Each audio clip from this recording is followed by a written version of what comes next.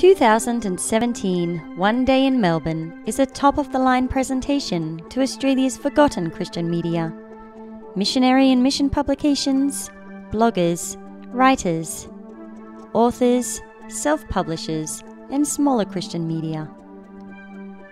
10:30 a.m. to 4 p.m. Saturday 3rd of June, Moonee Pond Salvation Army is near the Tullamarine Airport, which assists those flying in and out of Melbourne.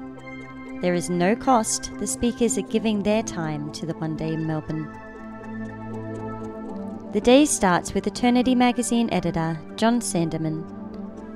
Then in the afternoon, Cheryl McGrath for Mission Publication Philosophy. David Goodwin for Online Outreach. John Lemon, Blogging in a Christian Context. The MC is Reverend Bob Thomas, editor of New Life. Sign up today for the One Day in Melbourne.